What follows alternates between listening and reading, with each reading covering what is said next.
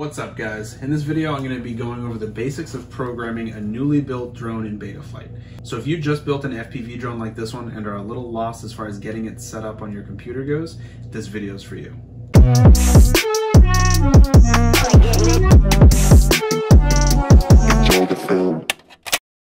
So for this video I'm using this T-Motor Velox, I don't know how you say it, F4 flight controller.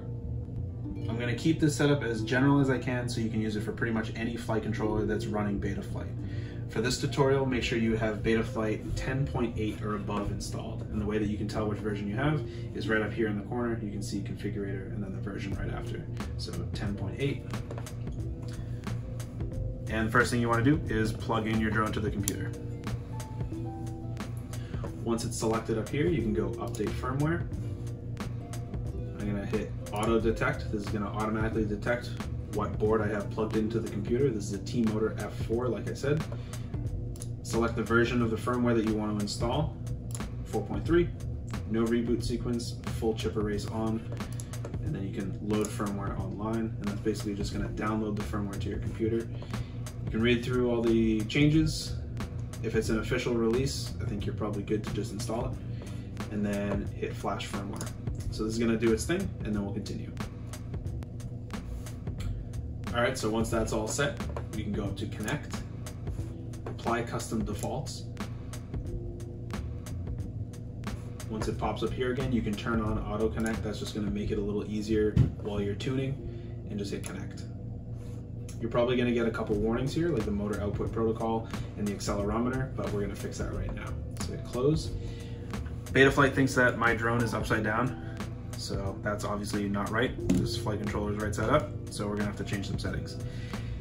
Instead of selecting calibrate accelerometer right off the bat, I would recommend going under configuration and just taking a look at the board and sensor alignment tab and see if you have anything out of the ordinary like this clockwise 180-degree flip. I'm not sure why I put that on the board, but I don't want that.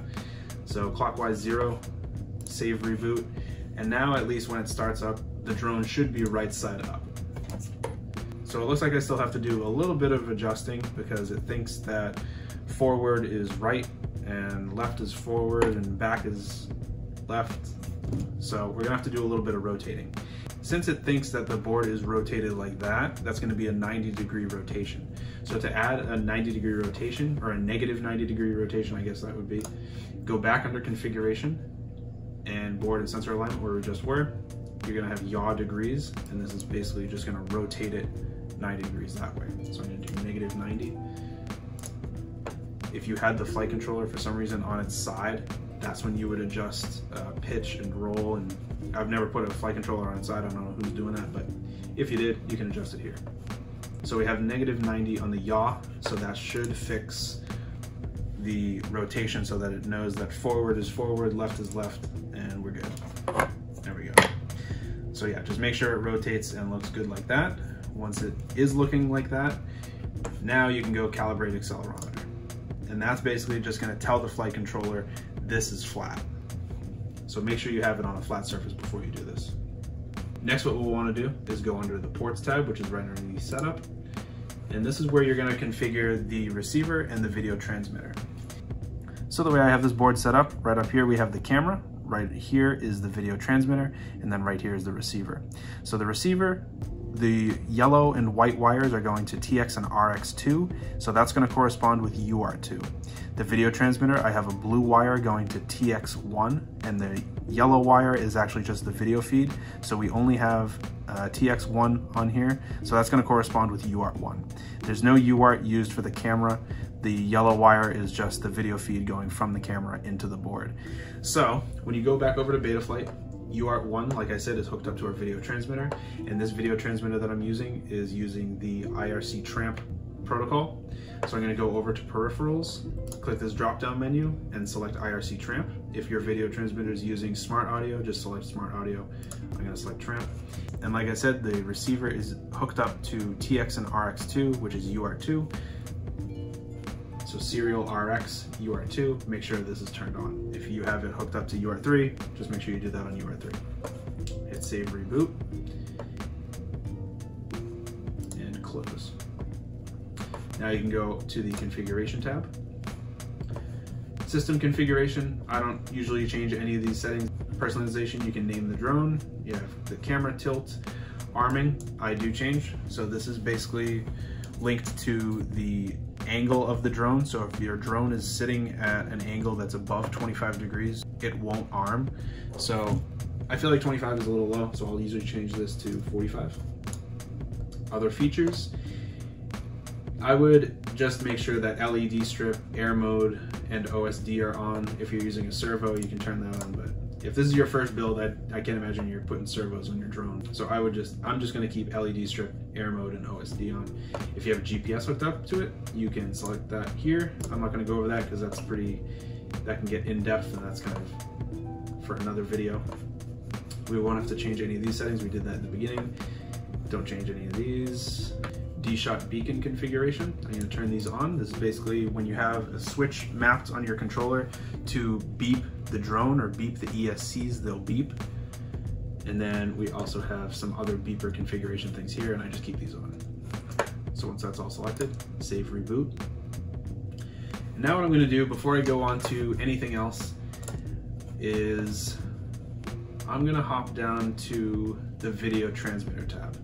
Now, this all depends on what video transmitter you have on your drone, because if you have something like the Diatone Mamba Ultra VTX, you can select VTX and you can go under here and you see a bunch of presets for certain VTXs. This VTX doesn't have a preset, and I think even if it did, I'd still want to show you this other method. But you can select a preset for whatever VTX you have on your drone. So if this was, say, a Diatone Mamba Ultra, I could select this and I could hit pick, and then it would automatically import the VTX tables to the video transmitter tab. And you can do this for a flight controller, you can do this for rates, you can do it for LEDs, modes. These are all the different options that you have that you can select a preset for. So I'm not gonna select any of these. I'm just gonna go down to the video transmitter tab, and I'm gonna show you how to manually input the channels for your video transmitter. So since we have IRC tramp set up on this wire, we're actually going to be able to change all the settings through our controller. So what you're going to do is go to this link right here, and you're going to have all the VTX tables right here. So this video transmitter is running IRC tramp, so I'm going to click this. I'm going to highlight everything. I'm going to copy so you can see it. Copy. Then I'm gonna go back over here and I'm gonna just click load from clipboard, and it'll automatically populate all the channels right here. Double check these channels. These channels are actually right. Sometimes you'll have to change these. Like if your VTX only has 4 power levels, just change that to 4 and it'll eliminate this one, and just make sure that the numbers all correspond with the actual values that your VTX is capable of. So now I'm gonna put this on the channel and band and power that I want. The main reason I like to set this up right now is because when we do the motor mapping, we're gonna have to plug a battery in, and I don't want this VTX heating up to the point where it gets way too hot.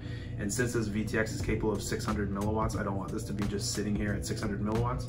So I'm gonna turn the power to 25. You could even just put it in pit mode if you wanted to, but I'm just gonna keep it on 25. Save. And now we can take a look at power and battery. You don't have to worry about anything on. Presets we took a look at. PID tuning. This is basically, you only want to play with this after you've flown it.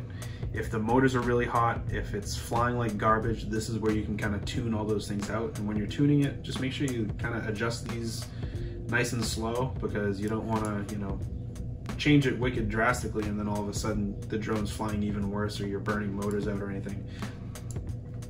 So just kind of adjust these, you know, one click at a time, I would suggest. So off the bat, I would just keep these as is. Rate profile settings, this is ultimately where it's going to adjust how the stick inputs from your controller affect the drone. And then you have filter settings next to that. So off the bat, just keep these the same. I wouldn't change anything. Next, we'll go to the receiver tab. So some setups will be pushing power to the receiver when it's plugged in via USB. This one isn't one of those, so I'm gonna have to plug a battery in. But this is why I set up the VTX beforehand, so that this is just pushing out 25 milliwatts as opposed to 600 and overheating. So I'm gonna plug this in.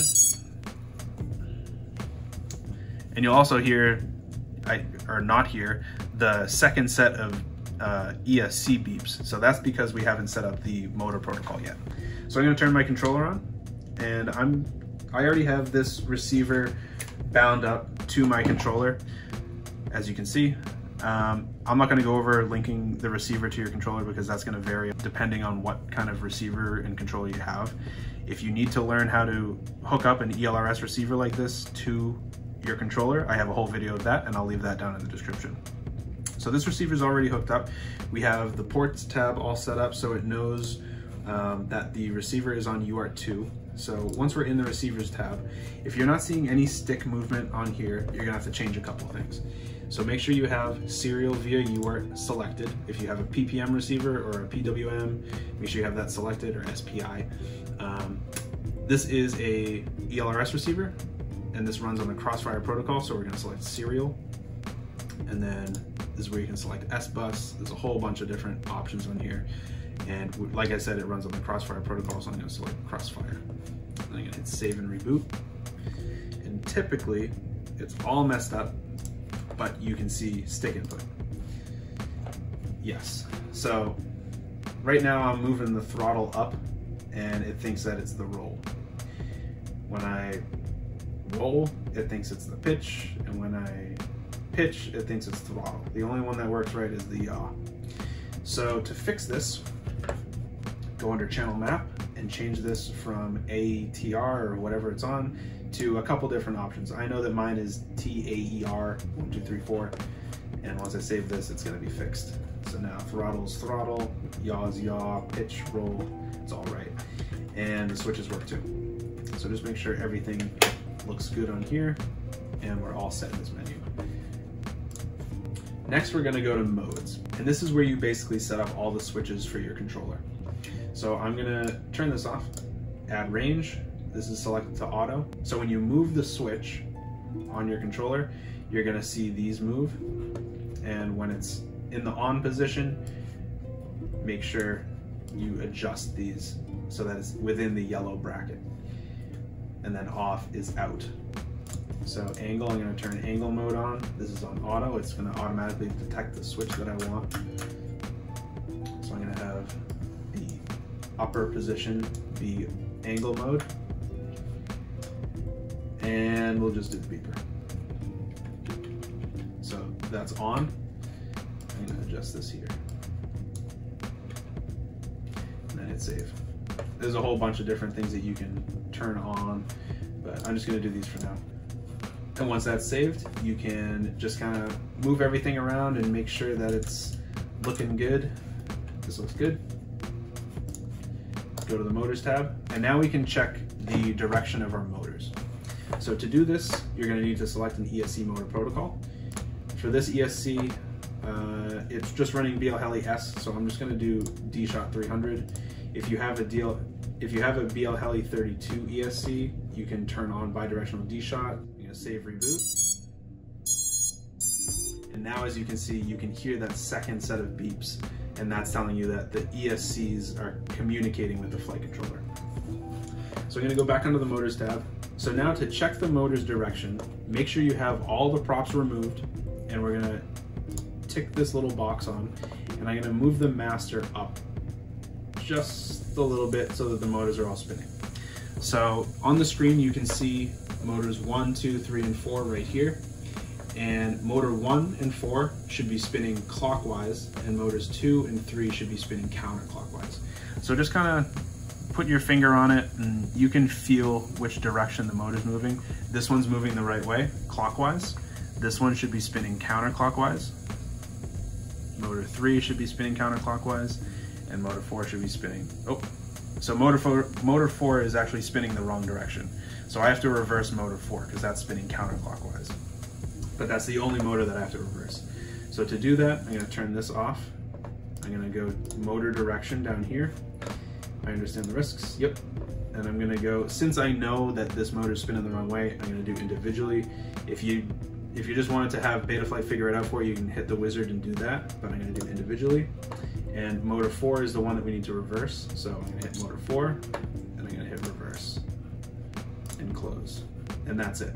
So now, tick this on again, and you can just do motor 4. And now that's spinning clockwise, which is what we want. So now motors are all set, and since motors are all set, I'm going to unplug the battery. Now, honestly, the only thing left to do is customize your OSD. So this is what you're going to see in the goggles. Something that you can do is you can actually turn your goggles on and have the drone on while you're adjusting this, and you'll be able to actually see where they sit on the screen while you're adjusting it. And if you don't do that, you could have, say, like this alert all the way up here, and then when you put your goggles on, you might not even see this because this might be out of the field of view. So this is where you can basically just turn on the stats that you want on your screen. So I'm going to do that now. This is kind of going to just vary depending on how you want your screen to look. But this is what I like mine to look like. You can also select the video format. I'm using NTSC, so I'm just going to select NTSC, but you could have it on auto. You can select the measurements. So if you had a GPS, you would be able to see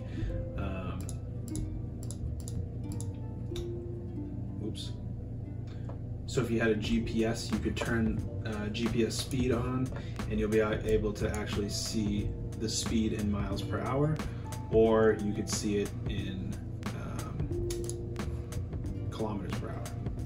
So I'm just going to keep it on Imperial, even though I don't really have a GPS on here and it's not going to make a difference.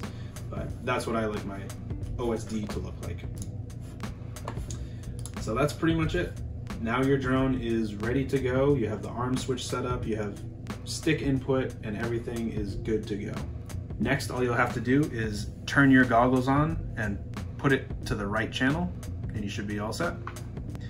So if this video helped you out, make sure you subscribe to the channel, leave a like, and if I missed anything or if you have any questions, leave a comment down below. I try to respond to as many as I can. How cool is this cable? Magnetic. I'll put a link to this in the description too.